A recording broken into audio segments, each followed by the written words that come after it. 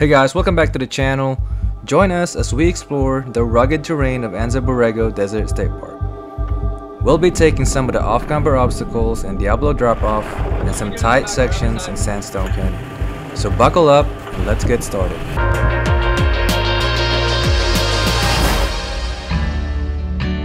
We start our journey at the Velocito Creek Road by S2 Great Southern Overland Stage Route.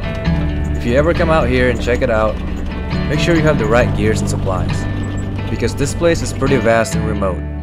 Some areas do not have cell phone reception, so I highly recommend downloading offline maps. Hello, I think we've been here with Nepo before. Yeah. Good place underneath later. Have you been to the? Have you been to the cave? We just linked up with some of our friends that camped by the Arroyo Tapiado mud caves the night before. What's up, King? What's up, bro? What's up, man? Long time no see. Say hi. Say hi. You're gonna be on camera. Can you say hi? That's what I like. That's what we slept on.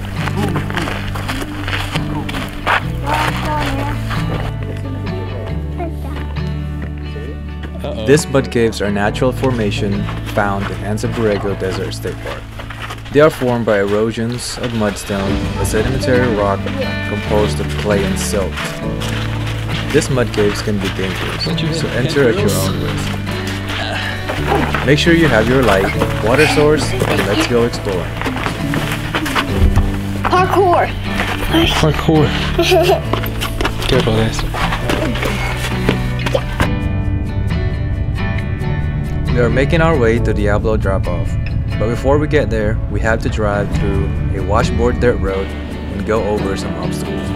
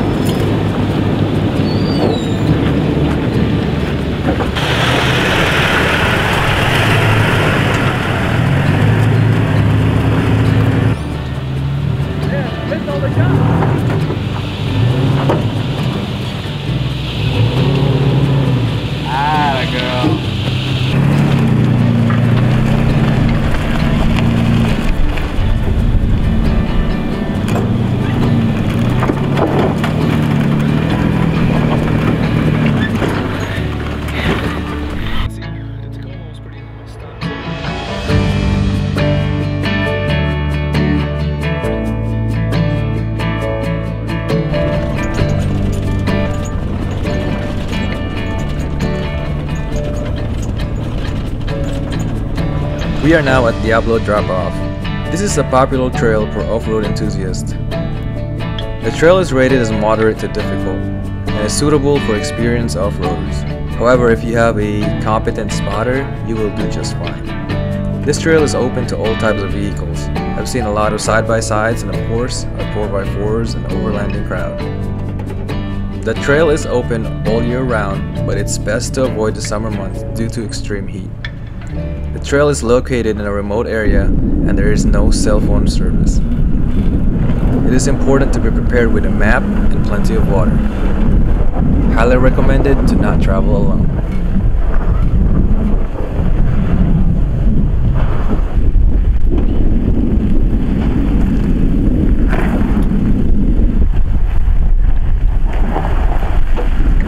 Straight.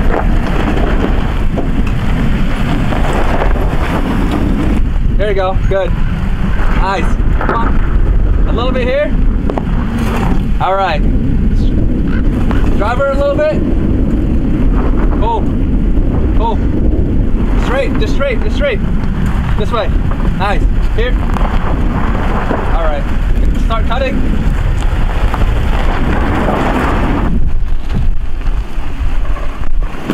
Nice.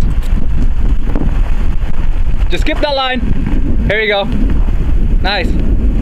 Come on. Keep that line. Just straight. Nice. Now you can start cutting, bro. You're good. Make sure you're good at that side and the back.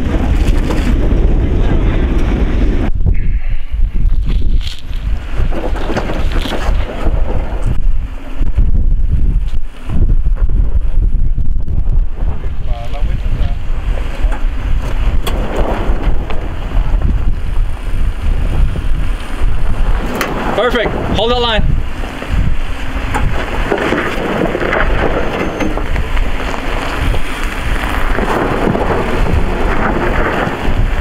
Straight. Straight. Keep going. Alright, cut. Make sure you're good in the back driver's side.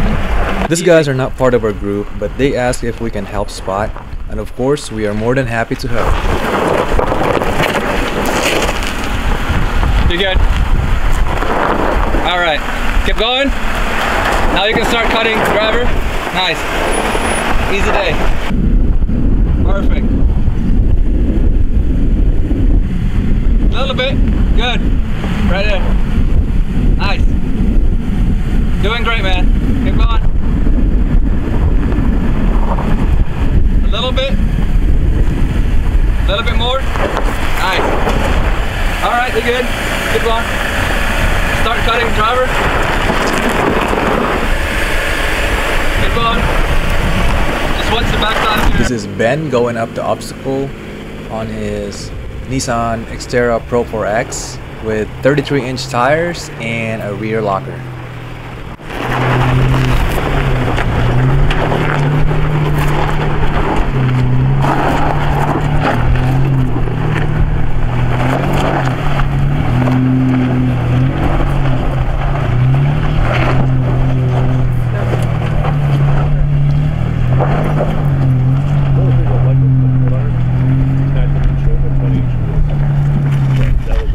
We make our way down towards Fish Creek Wash, where the trail gets a little bit tight and you will encounter some of the moderate rocky terrain.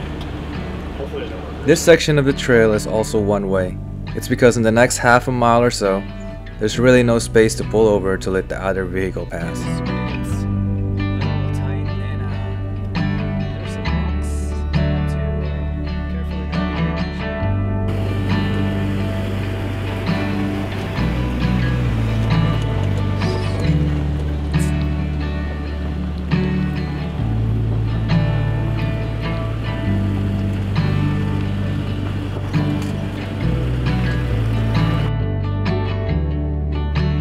We are now in the Fish Creek Wash. We take in the breathtaking views in the desert. I wish we could have camped here for the night. If you haven't yet, I highly recommend doing so in the Fish Creek area. Plenty of dispersed camping with spectacular view. Make sure you have all the supplies you need. Enjoy cooking dinner over campfire and of course the stars above. But please, make sure to clean after yourself and take all your trash with you, so we can continue to enjoy this place.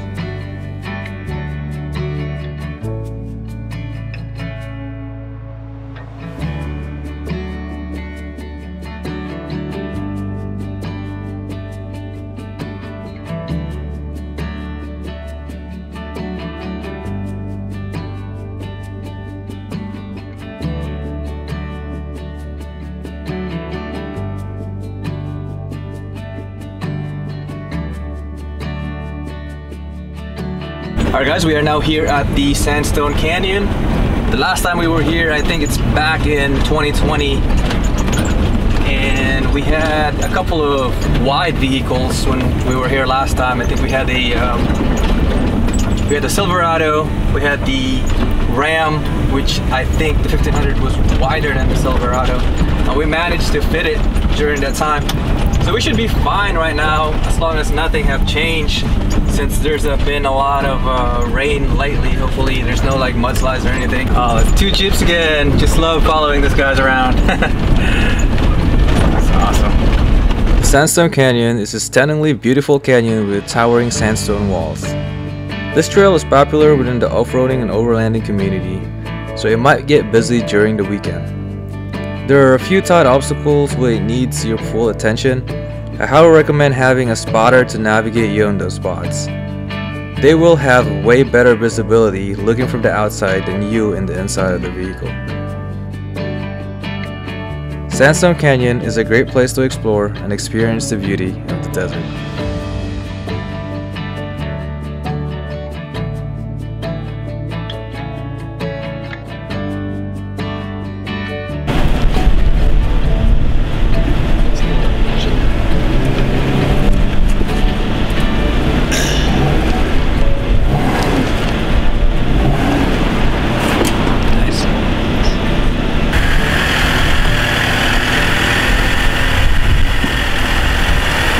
Nice.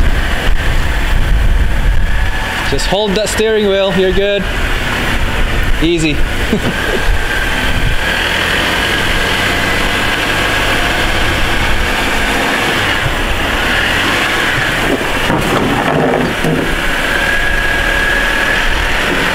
You're good. Driver's gonna climb. Nice.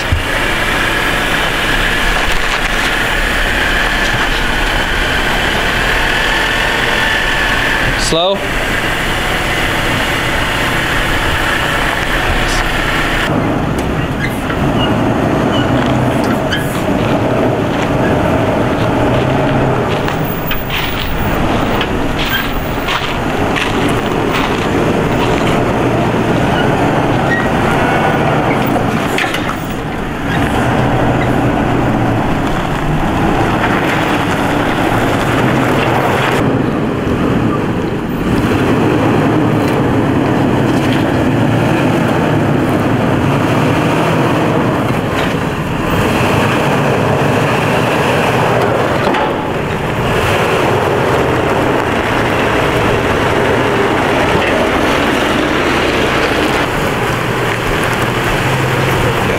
Lot of room.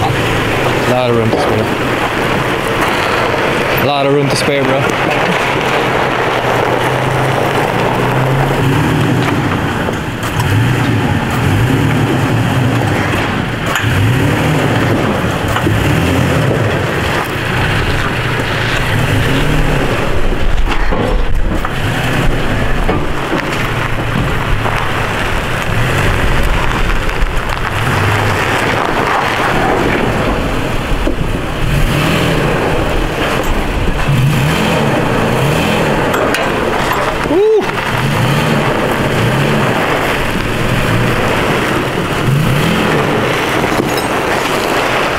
Easy day.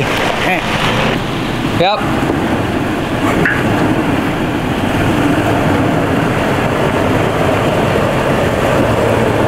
Easy. This is the second tight spot.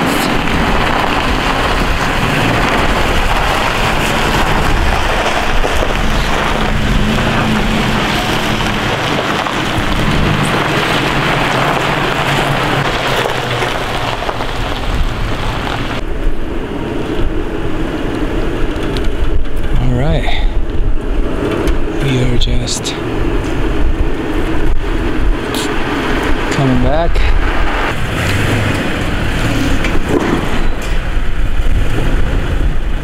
Keep that line.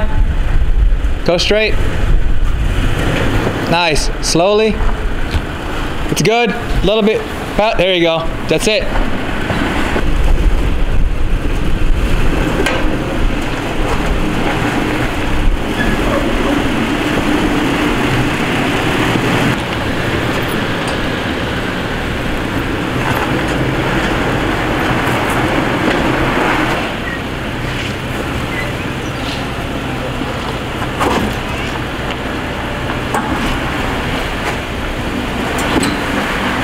Alright guys, so we just got done with Sandstone Canyon.